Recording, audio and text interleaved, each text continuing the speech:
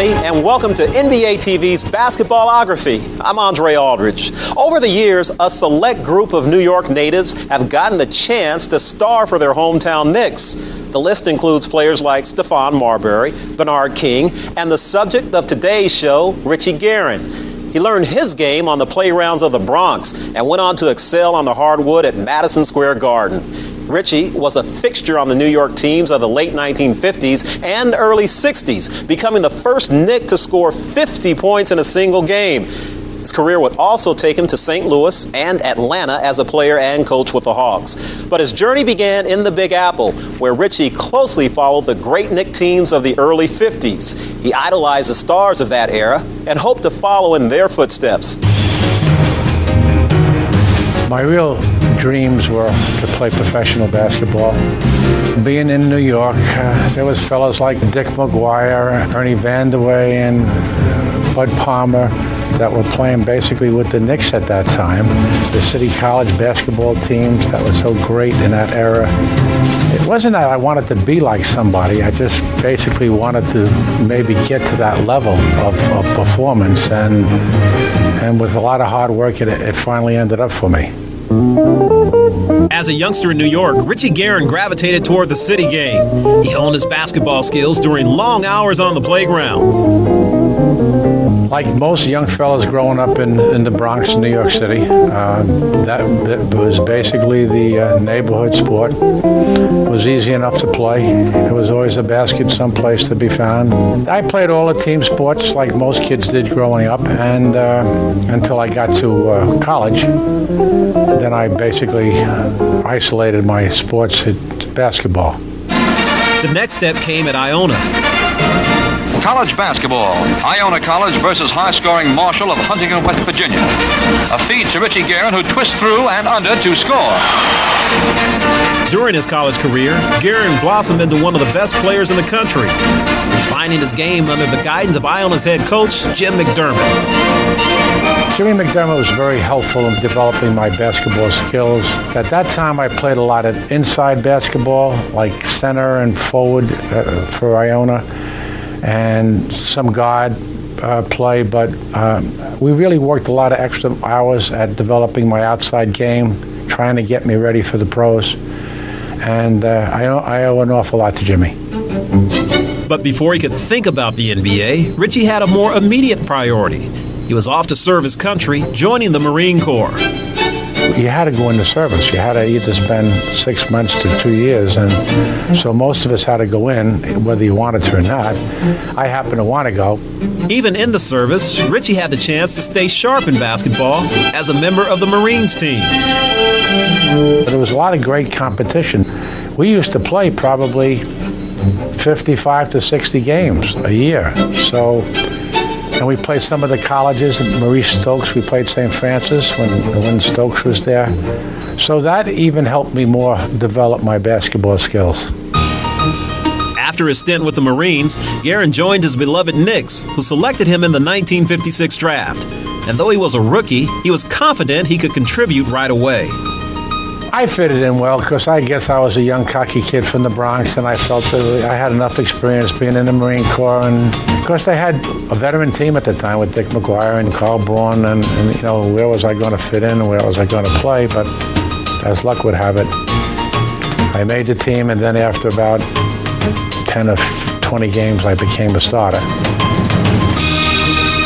Dick McGuire was my first roommate, and he made me feel very comfortable. He encouraged me to just be myself. Don't try to emulate him with, passing, and don't emulate Carl with his type of set shot, or don't, just play to your strengths and see what happens. But one aspect of NBA life that took some getting used to was the long train rides to cities around the league. Well, in those days, when there was 8 franchises, I mean, you left a lot of times after games on a train. You had to do that. I mean, that's Rochester's and Syracuse's and Minneapolis's and places, Fort Wayne's. You didn't have the biggest airport type of things to do, and you took a lot of trains. And you can imagine the size of fellas sleeping in these bunks on trains. But we used to get the conductor to take the walls down between compartments and play cards almost all night long, just passing time. And in the NBA of the 50s, the playing facilities weren't exactly luxurious. In my era, there weren't a lot of the great arenas that they have today. You know, they were all the older arenas that have been around for a while. They were nothing to look forward to, you know, going into. They were all war memorials. Syracuse War Memorial, you know, Philadelphia had Convention Hall, you know, like really Barnes, old Barnes type of places. But for this New York City native, one arena always had a magical aura. From the heart of New York City, from the sports capital of the world, this is Marty Glickman with Stan Lomax bringing you Madison Square Garden. Well, I was fortunate enough to play every year in the Garden as collegiate. Iona College used to play one game a year in Madison Square Garden, so it was a thrill. There was a lot of nostalgia about the Garden. This is the Mecca. This is where it's happening. This is where it's all about. The opponents, even when you come in from out of town, you look forward to playing in the Garden. Everything was exciting, and that never went away. Joining the Knicks in 1956, Richie Guerin brought instant offense, and one of the things that made him so effective was his style of ball handling. I used to shoot it from above my head, and a lot of people would shoot the set from their chest. Once I lifted the ball up, I could pass it from there to somebody if I saw them free, or I could drive the ball to the basket. Richie Guerin driving, beautiful play. You had to develop both shots, and it just didn't come easy to me. I had to work very hard to develop it. On occasion, even the amazing Celtics make mistakes. When this happens, Richie Guerin takes advantage of the situation and scores for the Knicks. I was a tough kid. I didn't get pushed around. You know, maybe I do more pushing than receiving. And I guess that worked to my advantage. I did a lot of penetrating, which put me in position to rebound the ball maybe more than some other guys. Rebounding has a lot to do with anticipation, knowledge of your opponent, knowledge of your own teammates. There's a lot of physical parts of it as well. The brute strength, there's no substitute for that. But if you combine other things with that, you'll be that much more effective. Guerin quickly established himself as an elite player. Named an All-Star in just his second season, he went on to play in 6 consecutive All-Star games. Cousy driving. A very good feed to Richie Guerin, who dumped it in. But he couldn't lift the Knicks out of their state of mediocrity. The team struggled during his years in New York, despite Richie's individual brilliance. A good lead pass into Richie Guerin gives the Knickerbockers a 2-point play, but they trail 108-90. My 7 years with the Knicks, we made the playoffs once. We really had weak teams, to be very honest with you. Every year you get excited about your possibilities, and by Christmas time, you're almost making plans for vacation. The New York Knickerbockers come out on the short end of a long night as the Boston Celtics take a 116-96 decision and breeze along in first place in the Eastern Division. In March of 1962, the Knicks faced Wilt Chamberlain and the Sixers, a game Guerin would long remember, but the memories weren't pleasant. Wilt had a great first half. We were losing by 13 or 14 points. You know, you go in the locker room, you're talking about what you're going to try to do to, you know, like even though we were out of it, you always tried to win every game. To me, it was very, very noticeable as the second half started that their attitude had been, let's see if we can get Wilt 100 points tonight.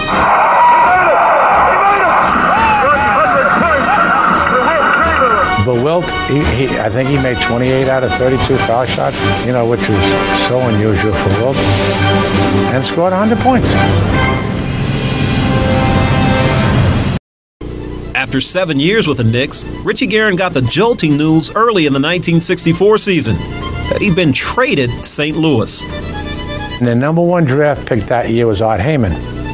So I guess they felt I was like 30 years of age, and I guess they felt that they could rebuild or whatever they had to do, you know, starting with Art Heyman. I felt that I gave him 7 years of just really blood and guts every night, even though the team was not very competitive. And I used to play 40, 45 minutes a game. Anybody that tells you your feelings are not hurt is wrong.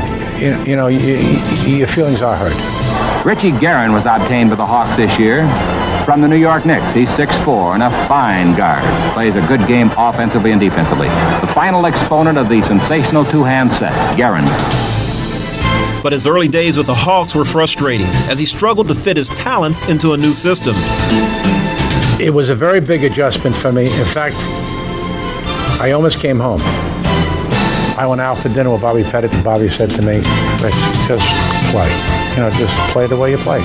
So I did that, and I felt more comfortable. I didn't have to score as much as, when I was with New York, because we had great players. And then it became very enjoyable. Richie began to mesh with his new backcourt partner, Lenny Wilkins, one of the league's best point guards. Well, Lenny was the ultimate professional, very good ball handler, good defensive player. And I think once I loosened up my game, I think Lenny saw this and he loosened up his game a little bit, which made us more effective as a team, more effective as a guard combination. Guerin also teamed up with another future Hall of Famer, forward Bob Pettit. Bobby took care of himself, took an awful lot of pride in his game. Probably couldn't jump more than 6 inches off the floor, but probably might have been one of the greatest rebounders of his era. Great leader. He was as good a teammate as you could have. He had a chance to win every night, and that was great. And we never won it all, but we were there a lot. After reaching the Western Finals in '64, the Hawks started slowly the next season, and Guerin, while sidelined, received a new role. I got a call to come out to see Mr. Kerner, the owner. And he said, "I'm making a coaching change. I'd like you to take the team over." I said, "I'm still playing." He said, "Yeah, but I think when you come back from your injury, you can do both." I said, "I don't know about that." He said, "Well, I talked to Bob Pettit already. He used to confide a lot in Bobby, and rightly so.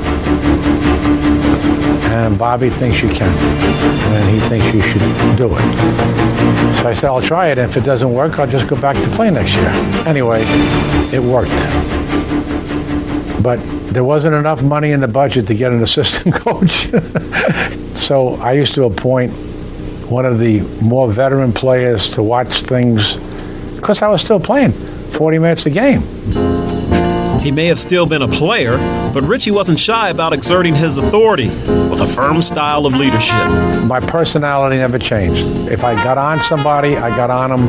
Sometimes I got on them as a player, because you're out there and as a leader, you're supposed to do things like that. Whatever I had to say at that time, it was in the locker room. It wasn't for the papers. It stayed in the locker room. It had its advantages offensively, some disadvantages defensively. From a defensive standpoint, being a guard, you couldn't see what was going on behind you. So if something was a breakdown, you turn around and say, "What happened?" Offensively, it was very easy because being a guard, you can do things out there that the coach doesn't have to call a timeout and say, "Okay, this is what we want to run." I could do that being out there, run a play for somebody. It was a great experience, but it took its toll because you lose a tough game and you go back to the hotel, you go back to the bar and have a beer or something, and there's really like nobody to talk to. And if there would have been an assistant or something along those lines, it would have been great. So it was tough, but I enjoyed it. After retiring as a player, Guerin became the Hawks' full-time head coach, and he instilled an aggressive defensive approach. The full-court press was the pet defensive weapon of the Atlanta Hawks. They pressed the pass in, and they pressed the ball when it was passed in, often with the same result. We used to pride ourselves in team defense. We were one of the best defensive teams in the league, and we were a disciplined team. Guerin was named the NBA's Coach of the Year in 1968 and guided the Hawks to over 300 victories with his team-oriented philosophy. We had X amount of plays for guards, X amount of plays for centers, X amount of plays for forwards. Not that we would use them all in the course of a game, but that we had enough options. You can't totally, as a coach, leave it up to the players on the court to recognize, geez, maybe Lou hasn't gotten a shot the last couple of 3 minutes. You want to make sure they're kept in the flow of things. A lot of your shooters can get their own shot, when they get the ball. A lot can't. So that's the value of recognition by a coach or assistant coach or a teammate out in the court. By 1970, the Hawks had moved from St. Louis to Atlanta and drafted an exciting new star, Pistol Pete Maravich. Head coach Richie Guerin was amazed at the skills of his flamboyant rookie. I've never seen anybody as good as he was with the ball. He would come to my basketball camp for a couple of days every summer. I used to just stare at him. I couldn't believe things he was doing. He had so much God-given talent. He could shoot the ball as well as anybody, but he would take such low percentage shots. Instead of taking the 20-footers, he'd take 30-footers. He could get to 20 feet anytime he wanted to. He could drive to the basket anytime he wanted to. Then he ain't take a crazy hook. He just always had to create the sensational part of the game because he always was thinking that's what fans wanted. While Maravich did put on a dazzling show, the challenge for Guerin was getting him to blend his talents into a team concept. I drafted this kid. What's going through his mind? What can I say? You can't do this, you can't do that, you got to do this, you got to do that. And that was my biggest test as a coach, when I was truly tested by my players. Because they saw me allow somebody to do things that I never allowed any of them to do. Only because I was thinking about myself, that what I went through when I got traded to St. Louis, where somebody took away from me all my individual stuff. Richie tried to add substance to Pete's style and make him more of a well-rounded player, but it was a tough adjustment. But I knew he was going to have some growing pains, only because you have to conform him into your team. I knew it wasn't going to be an easy job, only because when you draft a kid that's really been nothing but a one-on-one type of player his whole life, with unlimited harnesses on him, to change dramatically wasn't going to happen right away. Richie is a very determined young fellow. I played with him for 10 years when he was with the Knicks and the Hawks. And he, in visiting with him before the game, is very pleased with the progress of Pete Maravich. He says Pete now is ahead of schedule and doing the things that he wants him to do, and he feels that, as everyone, that he's going to be a great pro. It took him a good full season, to harness his talent a little bit more. The Hawks had the chance to add another electrifying talent when Julius Erving tried to jump from the ABA to the NBA in 1972. Erwin Weiner, who was an agent, represented Walt Frazier as well, and Julius Erving, contacts us and said, Julius wants to come into the NBA. He's going to be a free agent at the end of that year, and would we be interested in talking? I said, absolutely, you have to talk. Everything gets worked out. We signed the deal. He says, you got to do us one favor. Don't announce this until after the playoffs are over. I said, we can't do that. We gotta get on board right away with the league office. But the deal fell through when Irving's ABA team, the Virginia Squires, went to court to keep him. And the Hawks were left to wonder what might have been. If we'd announced it before our draft and said, look, take our number one if that's what you want. In other words, we'll use that to draft this player. We've already signed him. He's a free agent. We don't want to go to courts for all this stuff because who knows? I guarantee you it would have been fine. And we would have had Pete and Julius. We would have had ourselves quite an exciting franchise.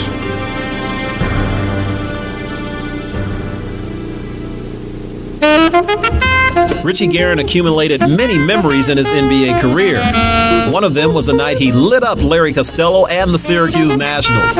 Larry, I scored my pro high against, 57 points. And he was probably the toughest player that guarded me. He was strong, he was very powerful, he was quick as could be, and he played as close as anybody to me defensively, and it was really surprising and very rewarding that I was able to have the type of night I had against him. But for Richie, no opponent was ever tougher than the Big O, Oscar Robertson. Oscar was 6'5", 6'6". He was a great rebounder for a guard. He could post anybody up. I mean, anybody. Because he had that fall-away jump shot. He really was a great passer for a man his size. He had great hands. He was the perfect specimen of a basketball player. I mean, there wasn't one flaw in his game. Not one. I think he was the most complete all-around player I've ever played against or witnessed, even till today. Looking back on his 13 seasons as a player, Richie Guerin draws satisfaction from knowing that he always made it tough on his opponents. Or maybe if somebody's playing against me, they're saying, man, you know, you're going to be tired when you get finished playing against him tonight. I was aggressive out there and sort of tough and with ability. I think those are the type of things that you feel very proud about. And Richie's career certainly gave him plenty to be proud of. In 1962, he averaged 30 points a game and set a team scoring record that lasted nearly 30 years until it was broken by Patrick Ewing. Guerin was also a great passer, setting a team mark with 21 assists in one game. About the only thing he didn't have was good timing. He came to the Knicks just after their great teams of the early 50s and left just as they were starting to build the nucleus of their championship teams. Nevertheless, Guerin kept bringing excitement to the Garden during the Knicks' lean years and gave the fans a true hometown hero. Thanks for watching, and we'll see you next time on NBA TV Basketballography.